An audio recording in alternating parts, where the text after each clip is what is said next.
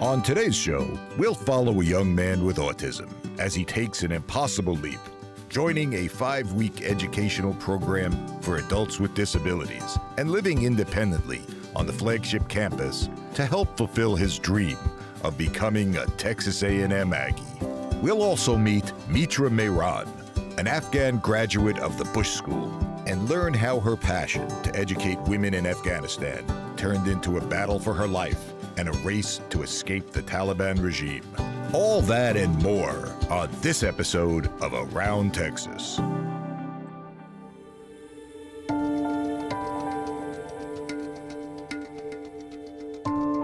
Everything is bigger in Texas, and the Texas A&M University system is no exception. With 11 universities and 8 state agencies, the people of Texas A&M are serving more Texans and making a bigger difference than ever before. These are the educators, researchers, emergency responders, and public servants of the Texas A&M University system.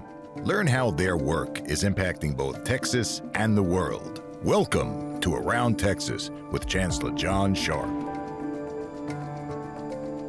One of the summer camps that Texas A&M hosts is the Work and College Opportunities Project. It's designed specifically for adults with disabilities. Coordinated in partnership with Texas A&M AgriLife, this unique program provides participants with employment opportunities and instructions in professionalism and self-determination, while simultaneously empowering them to live on Texas A&M's campus.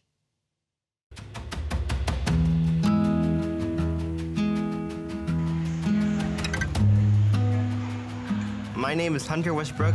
I am from Montgomery, Texas. I'm 18 years old. I am attending Waco camp, which is based in Texas A&M, so I could know what it's like to live on my own without my parents and to be in college.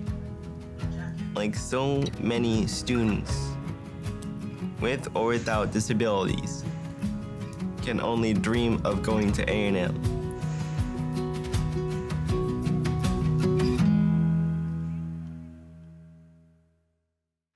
I'm Luis Castillo, and I'm Program Coordinator for Texas A&M AgriLife Extension.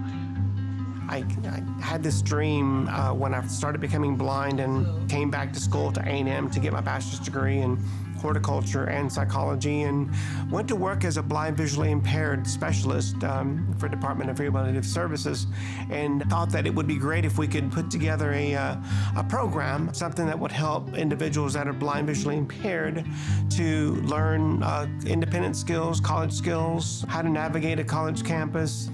And my field director introduced me to Dr. Cheryl Grunwald, and we developed Waco Project. WACO, which is an acronym for Work and College Opportunities Program, is a program supporting young adults to experience college and work.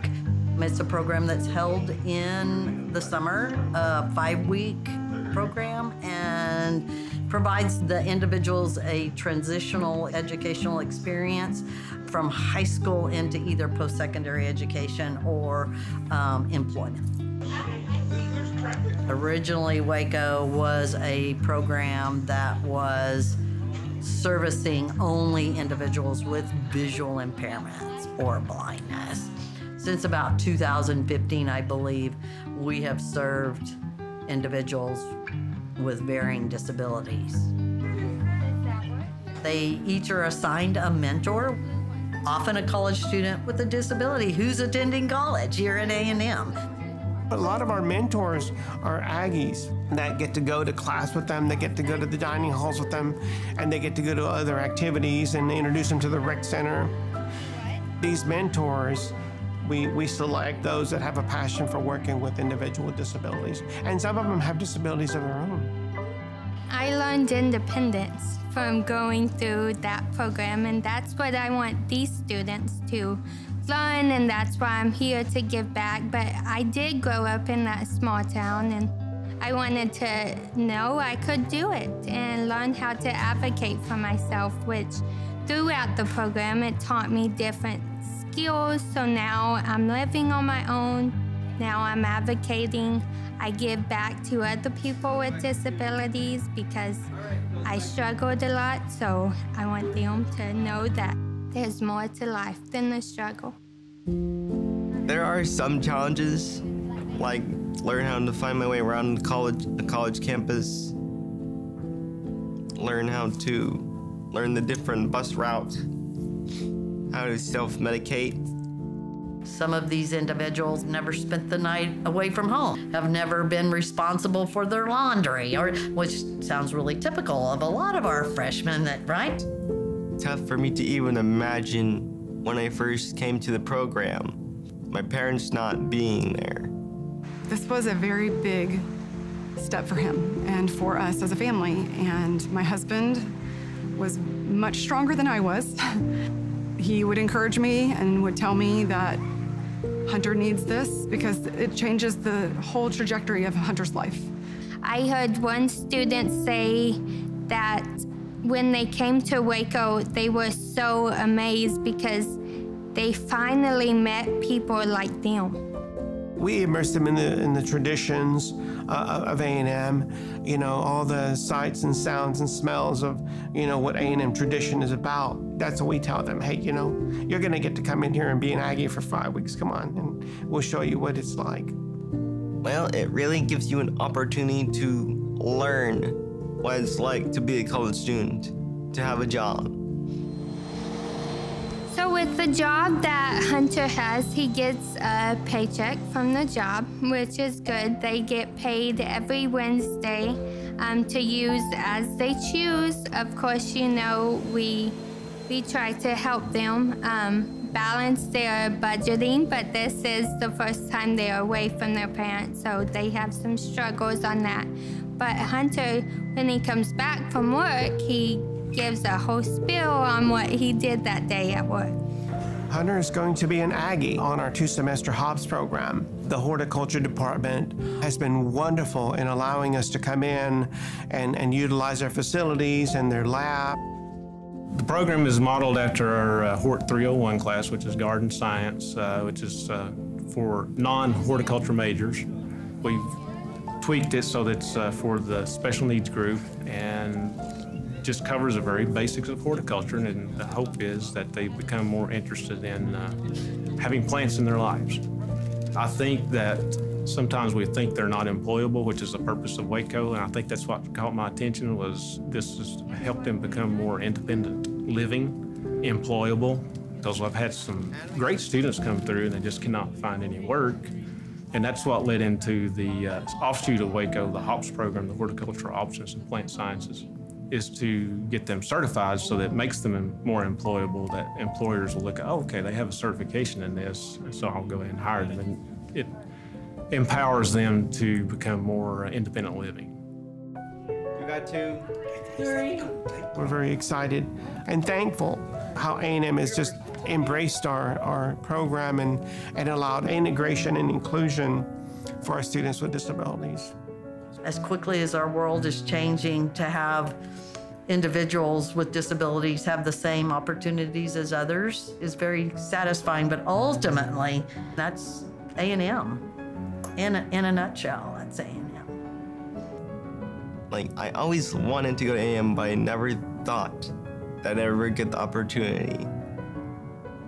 I think with this program, I can get used to the feeling of being a college student and even practice like life skills. By the end of this program, I wish to help others get the same gift I got. He gets to live instead of being trapped in a world that doesn't care for the differences. He gets to be with kids that don't see the differences. They see each other as just their buddies. He's able to bypass the anxiety and fight through those anxieties, and he's able to live, which is huge for him. His life has changed because of this program.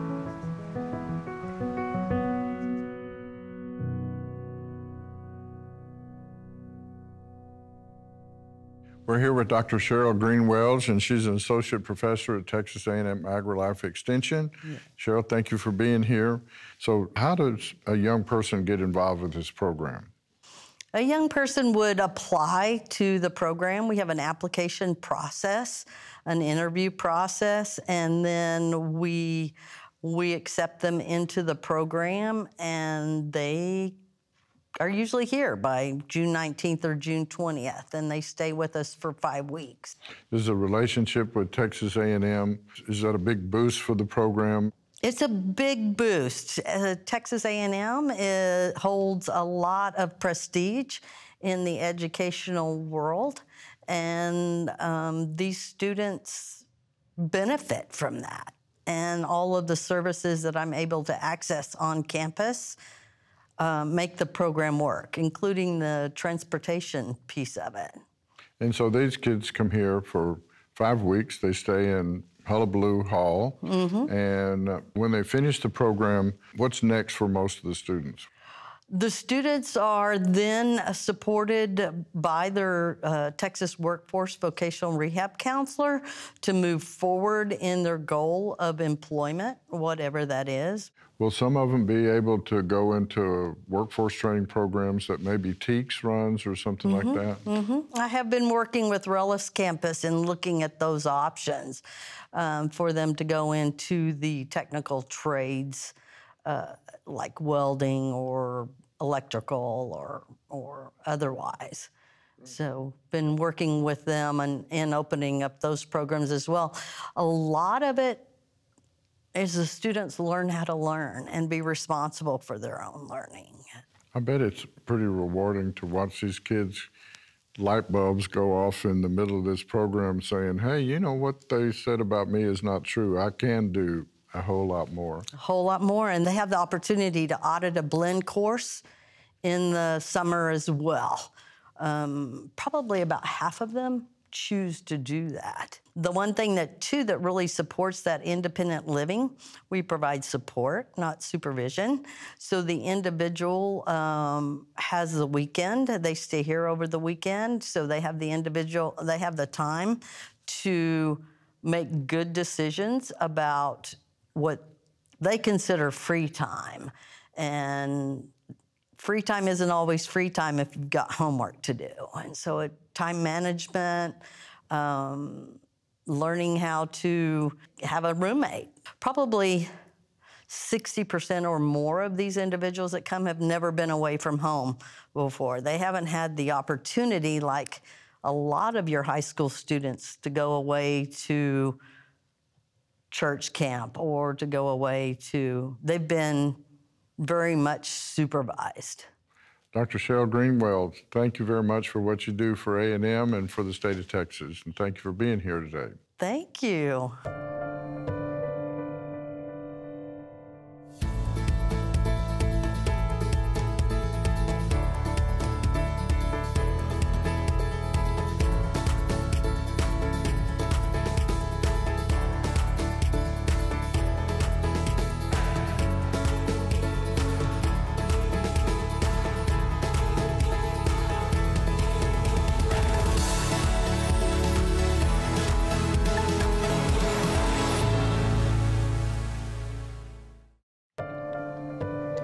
Metra Mehran, a graduate of the Bush School of Government and Public Service at Texas A&M, was working in her home country of Afghanistan when the Taliban returned to power more quickly than anyone could have imagined. So instantly she found herself targeted by the oppressive regime, and all for having the audacity for trying to educate girls. So today we will hear the story of her harrowing escape from Kabul.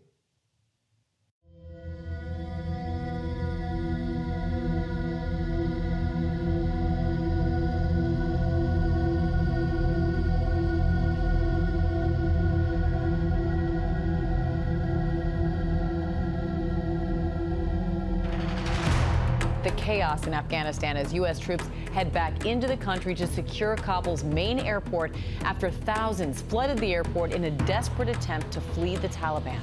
Transport planes and civilian aircraft from around the world are evacuating vulnerable Afghans. But there's a huge bottleneck at transit hubs. I mean, just heartbreaking, tragic scenes, incredible scenes from the airport. Life is hard. I am maybe in the darkest moments of it, seeing people I loved and lived with are suffering and enduring policies of a terrorist group who doesn't have any respect to human dignity. Like thousands of others, Metra Mehran was trapped in Afghanistan.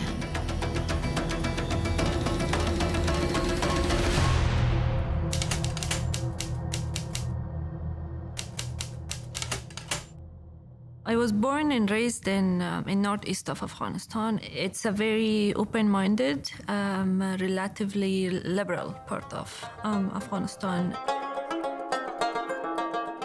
I was raised by educated family with powerful women around me. I had the chance to go to school where I studied political science and public administration. And from there, I actually started more of activism through joining clubs. So I think that was where I started to see why I need to stand for certain values, why my voice matters. Metra is she wants to grow in knowledge all the time. She is not hardwired to a particular position. She can learn. Imagine coming from Afghanistan to Texas A&M as a Fulbright scholar. What drives you to make that choice? It's wanting to understand a different point of view than your own, and she is that way. The great thing about education in general is that it should never end. And so students who come through the Bush School or through Texas A&M are always Bush School graduates. They're always Aggies, and we owe them something. And so I think we have a moral obligation to help where we can. But the situation for Metra, a graduate of Texas A&M's Bush School, was especially dire, since she was being sought by the Taliban and marked for death. So when the Taliban took over, the Taliban started target killings. And I received a letter too that on that list my name was number 6 on the list to be killed. Metra is also someone who'd been very visible in Afghanistan for her outspokenness about women's rights, and so we were very worried about her, obviously. She had been on a hit list before for the Taliban. It had actually caused her to take actions in the past to protect herself, and she had come back to the country and gone back to work, and was just because she believed so strongly in her country and in the place of women in her country. Metra put her trust in a group of dedicated people from the U.S. and several fearless locals. They would help her avoid and hide from the extremists who sought to hand down a twisted brand of justice upon her. On the U.S. side was Dean Mark Welch, a former Air Force general and the current dean of the Bush School. Also on her side were members of the U.S. intelligence community, special forces operators, and people with connections to top U.S. federal officials. Because the U.S. had officially left Afghanistan, these friends of Metra had to work in an unofficial capacity to get her past the Taliban checkpoints and onto the U.S.-controlled airfield in Kabul. The first time when we went there, the Taliban were there, and we talked, and they didn't allow us to get in. They were shooting. We couldn't get in. She was in a position where she had no way of getting out on her own.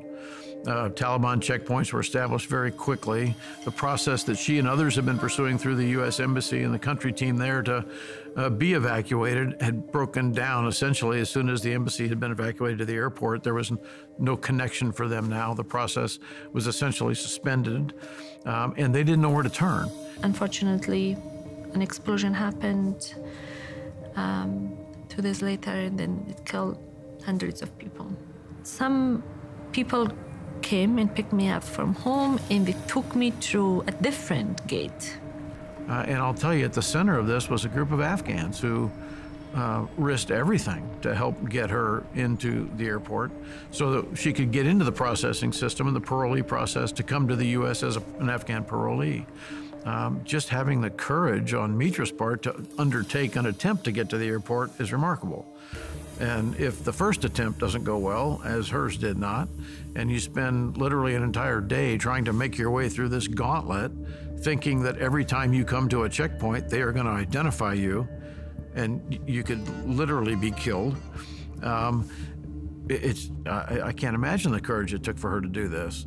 And this time, with the help of people in the U.S. and from the U.S., she was able to get into the airport and into the processing pipeline. Those same people then came back later and helped her family join her mother, her father, and her brother. Remarkable, remarkable courage on behalf of everybody involved there.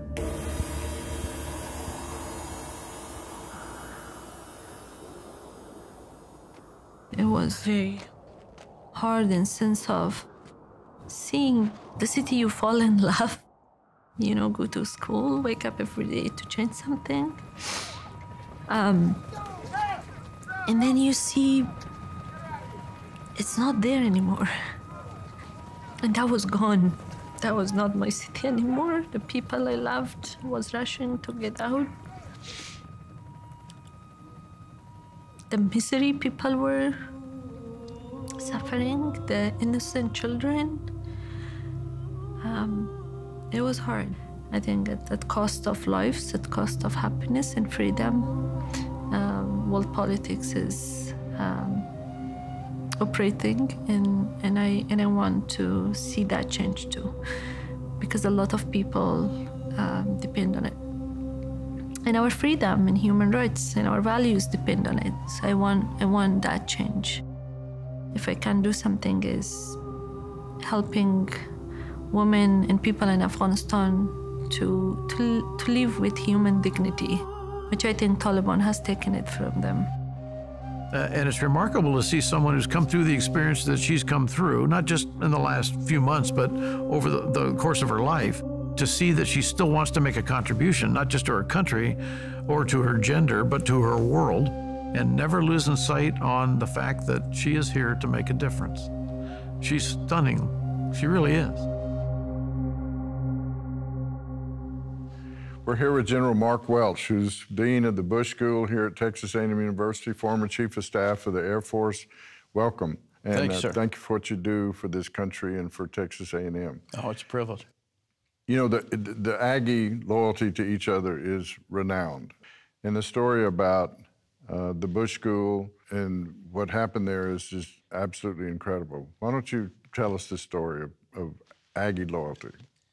Well, I think it's Aggie loyalty, and it's much bigger than that. It's almost American loyalty to Afghanistan. Metra Mehran is a former Bush School student, a graduate of the Bush School. She was a Fulbright scholar from Afghanistan, and after she graduated, she returned to Kabul, and she worked for the Afghan government. And she also worked for Texas A&M as a representative of the Borlaug Institute. She helped administer a U.S. Agency for International Development grant program that provided scholarships to Afghan women to go to universities in Afghanistan and elsewhere.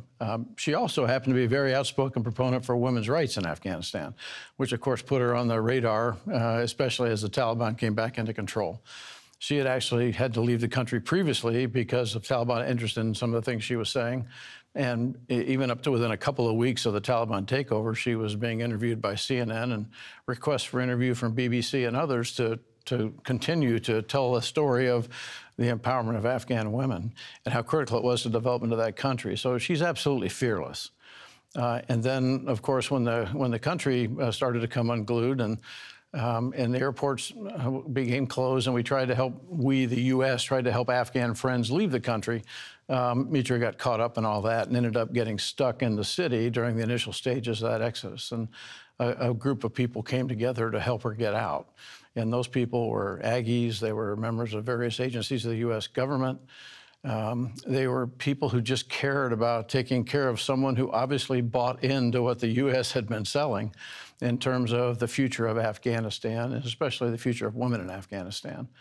And some really, really brave Afghans did the hard work of getting her through Taliban checkpoints after a couple of attempts into the airport and where she was picked up by the State Department and actually got into the parolee pipeline coming to the U.S. And Metra also managed to get her mother and her father and her brother out with her.